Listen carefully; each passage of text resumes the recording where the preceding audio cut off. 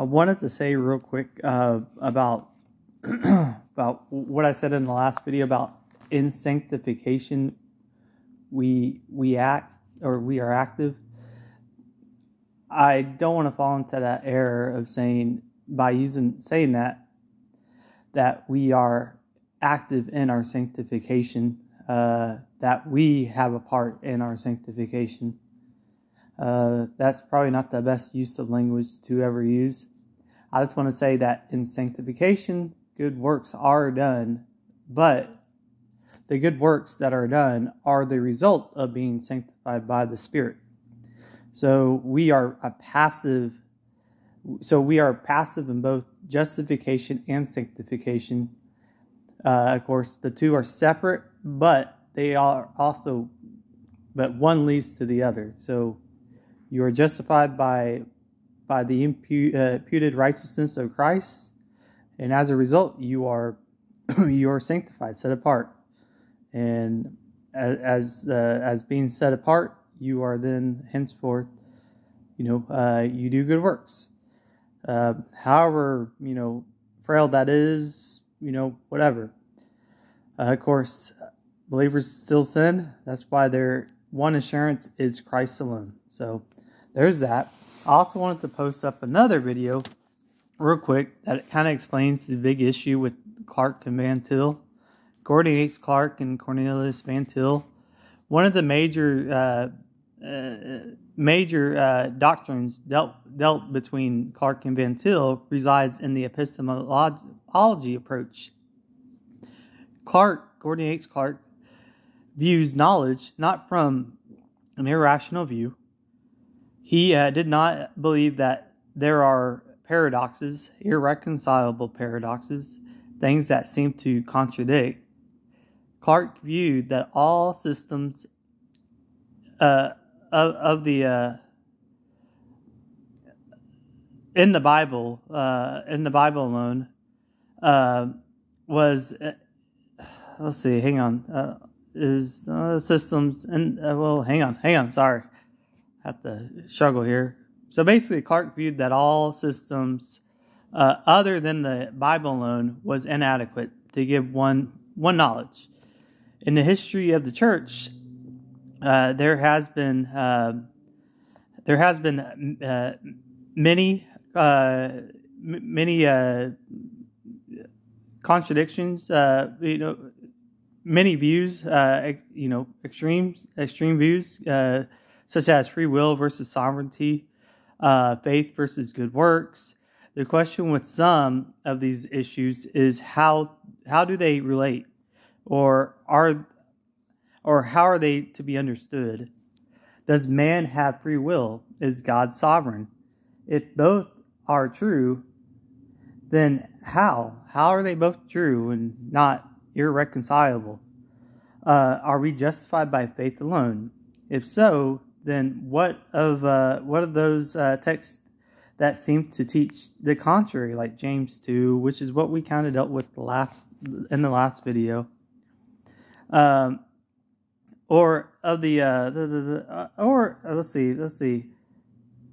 One of the things I admire about Clark comes from a Calvinistic viewpoint, is that of his rigorous work in removing the paradoxes, the irreconcilable paradoxes.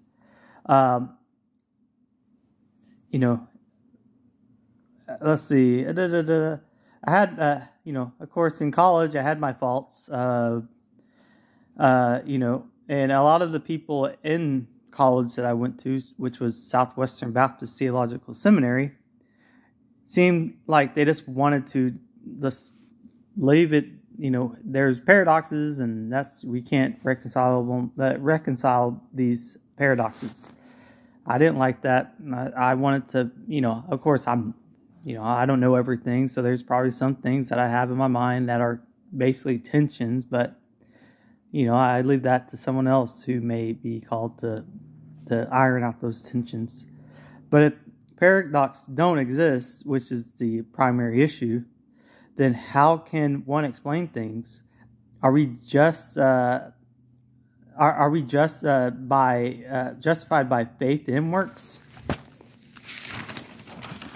or are we justified by faith alone? What do you do with these seemingly opposing texts? Like James 2 or Romans 3, or even just the whole book of Romans in general. Is it that we do our part, or is it that God does His part? And so, or is it that we also do our part? I don't know. Those are just questions to be asking. So one of the things I've done is stop listening to certain theologians because they just seem to leave it there. We can't know anything. We can't do this or that. And this is a good thing, I guess, in a lot of ways. Gilbert Beebe was a primitive Baptist church pastor, leader, or whatever, teacher. Just leave it at the Bible alone. I mean, I think in some ways that's good. We can also systemize thoughts. When the Bible speaks of mystery, these guys, people who hold to paradoxes, want to say it is something we cannot know. Whereas in reality, mystery in the Bible is referred to as a thing once hidden, but is now plainly revealed. Ephesians 1, verse 9 says, God made known the mystery of His will. Paul says he declares the wisdom of God, a mystery that has been hidden. 1 Corinthians 2:7, or even Colossians 1:26, the mystery that was hidden for ages but is now revealed. So there are mysteries, no doubt, but these mysteries are revealed by God in Christ Jesus. I personally like to explain the relations between sovereignty and our accountability. I like to explain the law passages and the promise passages. There's also those who want to teach the archetypal knowledge and the ectypal knowledge. I'll put that in a description box what that is, or what those words are. It is oftentimes they are used by theologians who want to make our knowledge and God's knowledge different in every way.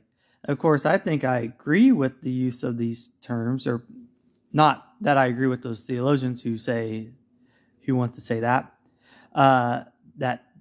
but I like the terms themselves if they can be explained rightly.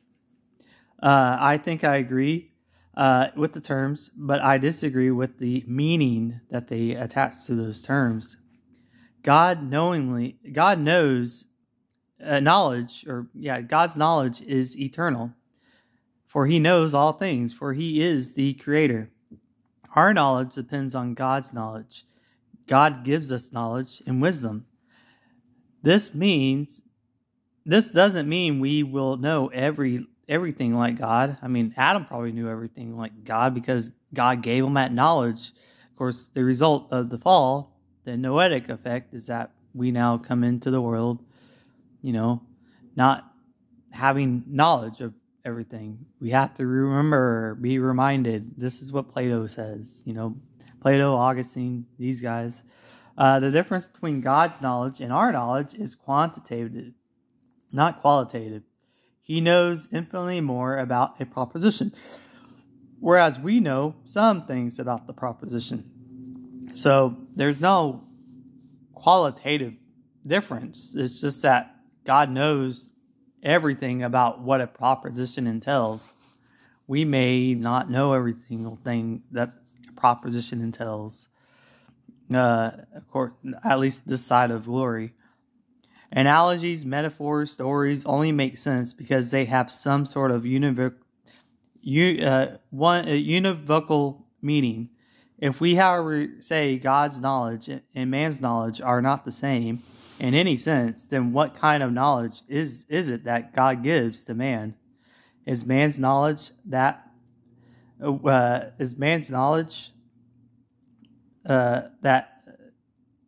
I can't. There's one thing I need to go back and rewrite. But is man's knowledge true knowledge and God's knowledge false, or vice versa? If what we know about God is not true, then so is the other parts of theology. Systematic theology is so called because each system affects the other parts of the system.